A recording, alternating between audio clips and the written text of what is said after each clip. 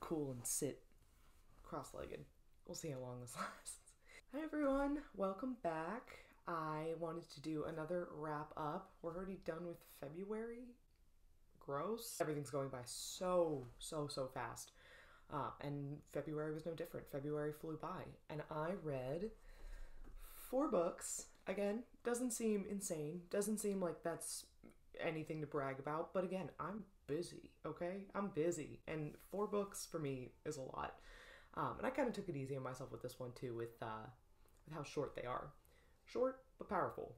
Sorry if I look tired. I'm filming this on a Tuesday, but I went to my friend's house last night on a Monday. We made mashed potatoes. Things got lit. And I was like, I gotta go. I'm tired. I gotta go home.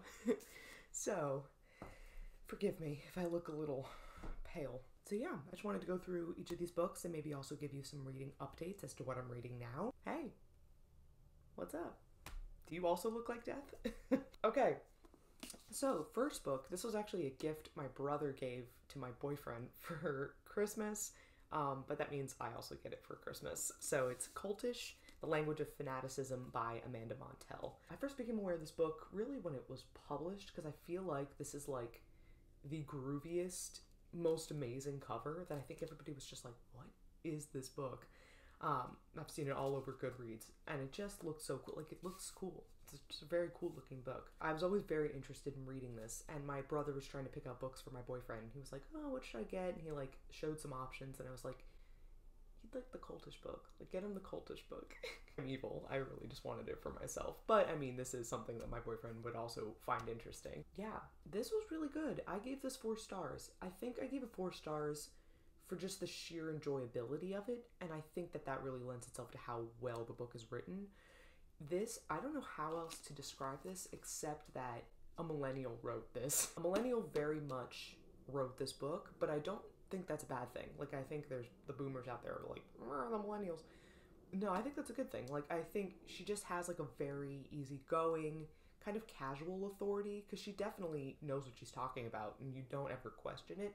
But she'll like bring in slang, or she'll like, the way she'll phrase something just sounds very young, which I think is cool, because I've never read a nonfiction book that has that tone before. I'm usually reading like some old crusty man, like some classic nonfiction book where I'm like, he's definitely an authority, but he can like loosen up a little bit.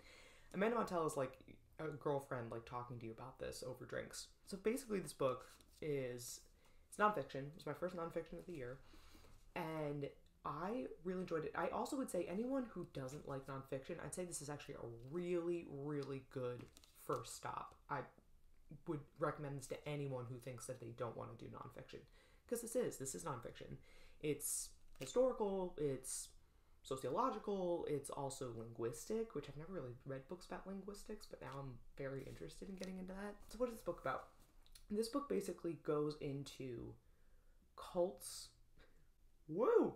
Goes into cults, and how they function. So it's not necessarily a book about cults per se. Like, if you want, because I maybe know a little bit too much about Heaven's Gate, but if you want to deep dive into those cults, like Heaven's Gate, about Jonestown, about Scianon, if you want to deep dive into those, you're not really going to get it from this book. She does do a good job in introducing those to you in case you've never heard of these phenomenons. But this is not really about the cults themselves. This is how a lot of these very dangerous cults, and the more innocuous ones, how they came to power by using language. So she makes this argument that cults and cult leaders like know very specifically how to harness language to be able to get people to follow them and to die for them, and just to grow an affinity to their group. It's interesting the way she lays the book out, because she starts with the most dangerous ones. She's like, these are the ones, the big ones that you know about that had some like very dire consequences, like Jonestown and Heaven's Gate. But then as she progresses through the book, she talks about cults or places that use cultish language that seem more and more innocuous, to kind of get you into the idea of like, oh, cultish language isn't just used with Jonestown. It's like used with like workout groups, and like Soul Cycle is kind of one. Like, so she's making the argument that like it's around us always, just in varying degrees. And she goes into Scientology a lot, because we all know, sorry, Church of Scientology, you can come for me, I don't care. Then it goes into MLMs, and then it goes into like fitness culture, so a lot of like CrossFit and Soul Cycle, and then it goes into social media influencers at the end, saying that like they're kind of this new digital wave in the way that they speak and the way that they engage their audiences. Very, very interesting. Again, like I'm someone who knows a lot about cults, so I was kind of like, I really want to get in the nitty-gritty of Heaven's Gate, but that's not what this book is about, and I'm not going to hold anything against this book for not being that. Just basically, it's about using how these groups use language to be able to engage their audiences and get you to keep going, to keep following along, because she makes the argument that like we in America especially are just very tuned into this language, and it's just part of the fabric of the country. So very interesting read. Would recommend, and especially, which I might make a video of this, of like nonfiction to read if you're really afraid of nonfiction, because this is certainly one anyone can do. Great. Cultish. The next one is a complete 180. Snow Country by Yasunari Kawabata. This was really good. I think this one took me a little bit to get into. Like, I was a little like, okay, we're moving. And again, I move slow. I love slow-moving books. We stand Dickens on this channel. I'm a huge Dickens fan, which you know that man moves slow. So I don't ever mind that, but I think because I was reading something as quick and snappy as Cultish, that when I read this, I had to kind of like transition my mind a bit. But when I did, the payoff was incredible. This book is about, basically, this man, Shimamura. He works in the city. Well, actually, funny, he doesn't work. He has inherited money. And he kind of is just like living his best life in Tokyo, being very rich. He's married. He's just kind of living his life. But every so often he goes to this, it's an unnamed town, but he goes to this town and he just kind of like goes to the local inns and is just kind of like floating about and doing his thing. And he falls in love, or at least falls in love, but grows an attachment at the very least to this woman named Kamako, who when he first meets her, she's like kind of a geisha, but kind of not. When they meet again, she's now fully a geisha, and she's working in this kind of spa resort town as a geisha. And it's just about their relationship, the kind of odd moments they have together, the restraint, because you can tell they so clearly feel for each other, but they're exercising such perfect restraint that they never, I mean, the words "I love you" never come out in this book. I mean, there's not too much plot. It is kind of like the no plot, all vibes kind of book. All we know is that Shimamura and Kamako, they want each other so badly, but they don't do anything about it really, except these little like stabs at one another and these little injustices towards one another, but then also just like very, like they'll say just very like tender things that mean something else. So it's all just and it just feels very Japanese to me, because it's very restrained but very subtle, but yet underneath you can tell there's so much feeling. It's kind of like, I mean, I had just been in a scene study class where someone did Chekhov. It felt like Chekhov to me, because Chekhov also is like, no, we're talking about literally anything else, and we're talking about philosophy, and we're talking about emerging psychology, but oh my god, we really just want to make out so bad. It feels very similar to that. There's just like underneath there's a whole world, and especially the end, which I didn't see coming at all, may we say, came out of nowhere, but I was like just swept up in it at that point. And the connections to nature and beauty, nature and love in this especially are evident at the end, but throughout the whole thing, and it's just really beautiful. It's funny too, I picked this because I was like, snow country. I live in Chicago, it's gonna be snowing. I read this like the week there was no snow and it was like 50 degrees here. So I was like, okay, not quite the vibe I was gonna go for, but okay. This is one, even though it's small, this was a short read, and so I was like, oh, we'll breeze through this. I don't think this is the kind of book that you can just be like, I'm just gonna read it. I truly think in this one, like you do want to take your time, because like it just sits, like there's stuff in here that just sits for a while and then grows later, and patience will reward you with this one, even though it is very short. So Snow Country, great. Next one is Once There Was a War.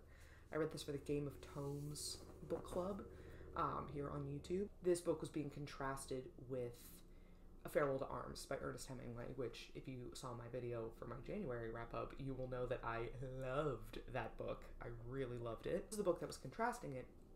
Farewell to Arms is World War One. This one is World War Two. You know, I was pretty neutral on this one. I liked it. I would not say I was like in love with it like I was with Farewell to Arms. This one's okay. This is John Steinbeck. He was working as a correspondent for the New York Herald Tribune. So he was literally in World War II, like on the ground with these soldiers writing stuff for the newspaper that he was sending back. Some of it feels very rushed. Some of it feels a little unedited. Some of it, of course, was very edited, though, because he would put stuff in that got redacted and it's just gone forever. So that, I mean, that part of it is kind of cool. But it's, you know, because Farewell to Arms was just, you got so attached to those characters because you went through a whole novel and it's fiction with them. It just feels different because this is nonfiction and there's not really any returning characters. A lot of the men are in this are just very anonymous. He kind of just talks about like this soldier and that soldier. There's a couple returning characters, but you don't get as emotionally attached, which is fine. I don't necessarily have to be emotionally attached for me to be invested in this. And a lot of some of the individual stories were so good. There was one about an elf who got them whiskey, and they were like, we swore there was this elf. So like that one was really interesting. Or there was a story about a guy who carried a giant mirror, like a mirror on his back for so long. And like that was interesting. Like it's all little like snapshots of just strange things that happened in the war that was not being reported on and not being fed by like the propaganda machine, even though some of this did feel a little bit propaganda-y because, as we know, World War II was tightly controlled.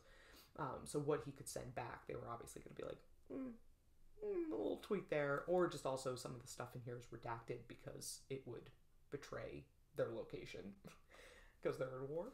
So some of these were really good, and then some of them are just kind of forgettable. Some of them I was like, especially the strategic ones, I'm sorry, I don't care as much about that when it comes to histories about the war. I care more about like what, like the chapters about them, like what they carried in their pockets. I'm like, absolutely, that's what I want to know.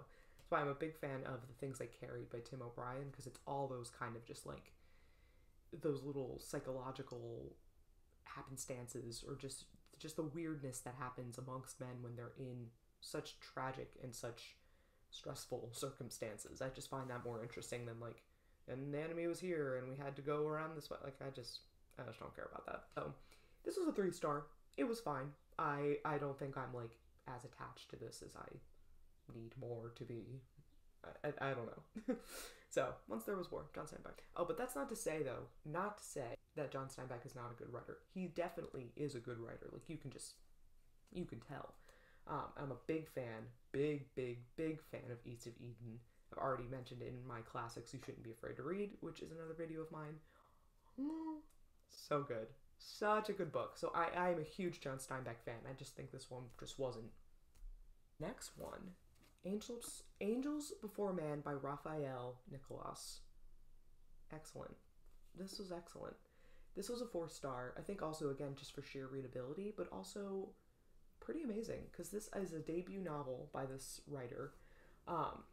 This is a self-published book, which I think is really cool. I ordered it off Amazon, and they just print it on demand, basically. So on the back, it has a mark of like when it was printed, which was the day I ordered it, and where they printed it from, which was right outside Chicago. So I don't know. I just think that that's cool. It's a beautiful cover. It's got kind of that like really smooth kind of feeling to the cover. This was really good. This is like nothing I've ever, like, I don't ever read anything like this. My 2 friends and I wanted to start a book club, and we were like, okay, so if we're doing this book club, we want to make sure that the author is basically anything but a straight white man, because a lot of books, especially classics, God love them, but a lot of them are straight white men, presumably straight. We were like, no, we want to make sure we read like BIPOC authors, or queer authors, just something to shake it up a little bit from our usual stuff, and something like either fantasy or horror. Those were the 2 genres we were really looking for. So because this is a book club and we can do it however we wanted, each of us picked 2 books, we discussed them, and then once we discussed the 6 books, because it's 3 of us that we had, we were like, oh, we don't know like which one of these to pick. They all sound good. So we just like randomly picked names out of a hat, and it was this one. This is a retelling. The back just says, a queer retelling of the fall of Satan. I was like, when my friend suggested this, I was like, sign me up. Like, I definitely want to read that. And in Eternal Paradise, the most beautiful angel Lucifer struggles with shame, identity, and timidity, with little more than the desire to worship his creator, God. It isn't until the strongest angel, Michael, comes into his life that Lucifer is taught to love himself. Along the way, their friendship begins to bloom into something else. Maybe the first romance in the history of everything. But this God is a jealous one, and maybe paradise is not paradise. So good. I think this writer did a great job. I think, is it told in 2 parts, and I find it super interesting because the writer says at the very beginning of the book, hey, here's some content warning. A lot of this content that I'm warning you about is actually more so in the second part. You don't have to read the second part if you don't want. You can just read the first, and the first is its own complete story. And then you can proceed to part 2 if you want.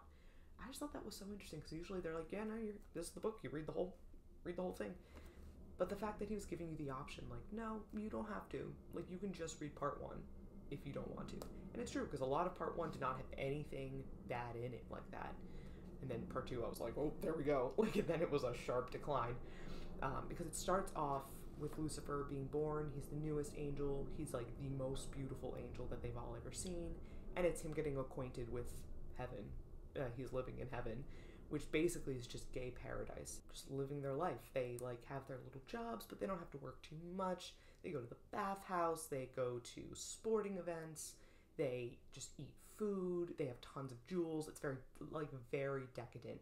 And a little bit like just a touch hedonistic, if hedonism wasn't seen as a sin, I guess. And then Lucifer and Michael meet, and they kind of get together.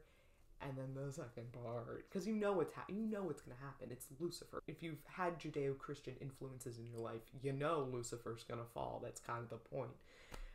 So you know it's coming. But he was correct in that if you just wanted to read the first part, it was very heartwarming and like left off on like such a very hopeful note that I was like, that is nice. And then we moved into the second part, and I was like, oh. I thought I'd be more emotionally devastated, but honestly, it was kind of like that genre of like, good for her. That kind of movie genre that's happening right now where everyone's just like, good for her in horror movies when the woman like gets it at the end. That is kind of how I felt with Lucifer.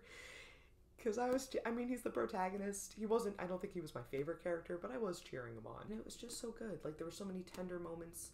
The descriptions, I think more so in the second part, were just so beautiful and so well done. I think the progression of Lucifer's character, because he starts off very timid and very scared and shy, but very sweet at his core. But then his progression into who he becomes, Lucifer, I think was very well mapped out and well paced.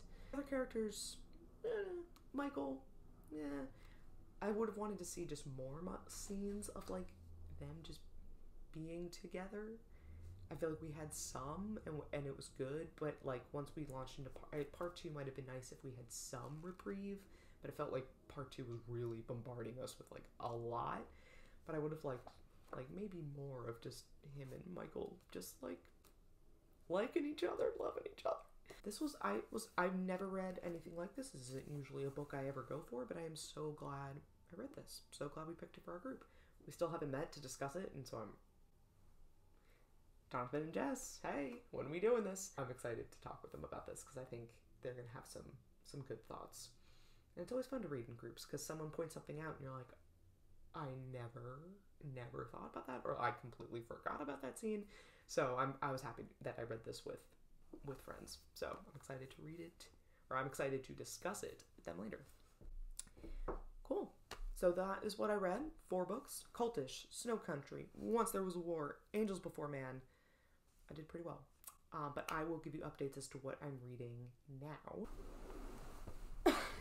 Okay. The book club that I'm a part of at the bookstore near me pushed back.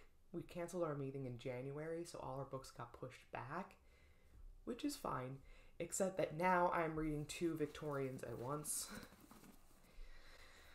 It's fine. It's fine. It's actually fine. I do really love these authors and I love these books, so I'm not too upset about it, but I am like, gosh darn, this is very, very dense reading. So I am going to throw something else kind of light in at some point during this month. First we have Villette by Charlotte Brontë. This is for that book club, so this was supposed to be due in February, and this would have been part of the wrap-up part, but got pushed to March, so it's you and me, Lucy, all through March. Actually, I'm getting through this more than I thought I would at this point, because I forgot how good this one is. I read this in college a long time ago, and I remember, like, liking it. Like, I thought it was good, and I liked it, and I think I gave it 3 or 4 stars, but I've just forgot, because I haven't read Charlotte Brontë in so long. I was like, I forgot how good she is. Like, I forgot how good she is in just, like, laying out a story and, like, giving you some information, but not a lot. Especially with this one, that's the case with the protagonist, because Lucy Snow is such an unreliable narrator. She is very reserved. Like, she's the narrator, and she's supposed to be kind of bearing her soul to you, but she's, like, very reserved. She doesn't give you all the info. She has so much within her, but she lets it out sometimes, and then she's like, no, we gotta rein it back in, which I think she's then just like the archetype of the Victorian woman. She's like, I have so many feelings, and I have ideas, and I want to do things, but also reel it back in and reel it in. She's just so sassy. Like, she's so sassy, and I am so here for it. So this book is about Lucy Snow. She is this woman from... Why do I have to think hard about that? Brontë. She's from England, and she was, like, living for a little bit with her godmother, who has a son, but then she leaves them, she goes back to her home, she has some sort of tragedy, which is also why she is unreliable. We don't know what this tragedy was, but it makes her leave home, and she has no prospects, basically. She winds up in a town called Villette, which is supposed to be like Brussels in Belgium. She doesn't speak French, she just is like, we'll try this place. And she winds up in the good hands of Madame Beck, who runs this girls' school, and she takes her on as an English teacher. And so it's just about Lucy Snow, like, kind of living this, like, oh, I didn't think I'd be here, like, living that kind of life, and getting to know the people in the town and in the school, maybe having her own little, like, romantic flings, maybe. It's like a psychological study of just this character, because the plot, again, it's not really like a very plot-heavy book. I'd say Jane Eyre is more so a plot book. It's a little more episodic. It's a little more her just being like, what are we doing today? Oh, that girl's being a flirt. She's so judgmental. But this is great. I mean, I am resonating with this a lot more than I did when I first read it. Like, I'm really hearing her a lot more this time around. So I'm enjoying it. I'm definitely going to finish by the March 20th deadline for this, so I'm very happy about that. And then we're reading Sweet David Copperfield. Oh, yes, we're back on the Dickens. We're back on Dickens. We'll always come back to Dickens.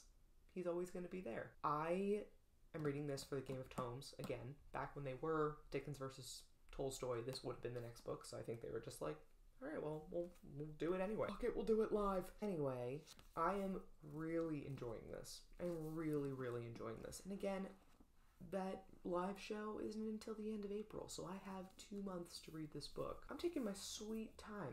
Taking my sweet time, and I'm loving it, because I'm really getting to know the characters, and I'm also just, like, taking a really deep dive in how Dickens constructs his stories. I think because I've read enough of his by this point, I can really start seeing his patterns and seeing how he puts it all together. And you can sense it. I sensed it in Dobby and Son, definitely, but definitely here it's him, like, really coming into himself. It just feels so good. Is there a siege happening? Like, there's, like, planes and sirens? Anyway, David Copperfield, delightful. Love him as a narrator. I think this is the first book that Dickens decided to use first person.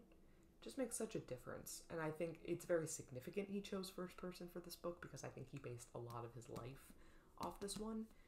Not a lot, but very loosely there's a lot of ties to himself and this character. And it is Dickens, of his novels, he said this is his favorite one. So you can tell he, like, really cares about this character and cares about his fate and the other characters in the book. Just lovely. The relationship he has with his nurse and her family, stepfather, and the guy who headmaster of the school he's at. Ugh, just awful. Just awful. And it's Dickens being like, here's a child in our society, and here's how he's suffering. He's suffering, and it just shows that this society needs major reform because we have children who are like cast aside by their step parents, who are just completely abused in schools, who are working like and starving. Like, it's just him like pointing out all of the social flaws through this one child. David Copperfield, even though like he is the protagonist and he is kind of like a perfect little lad, he still feels realistic. Like, I think because Dickens is letting us inside his mind by being like, I am, or I'm doing this, I think it lends itself to be a little bit more realistic. So it's so good. It's so good. I'm really liking this. So again, it's not due till April. I'm gonna take my sweet time with this, but I would not be surprised if this winds up in the March wrap up, because it's so good. See, I'm reading two Victorians at once. I think I'm gonna tag on another like short non-Victorian book, because I like having at least like 3 books going at once. That's usually my sweet spot. So I'll pick up another one. We'll pick up another. Thank you for coming back. If you've been here before, welcome again. If you're here for the first time, hopefully not the last. Subscribe if you feel like it. If you don't want to, you don't have to. I'm just here for fun. I'm here for Dickens. You know what? That's what I'm here for. I'm here for Dickens. Great. Well, thank you so much, and have a great day. Stay safe.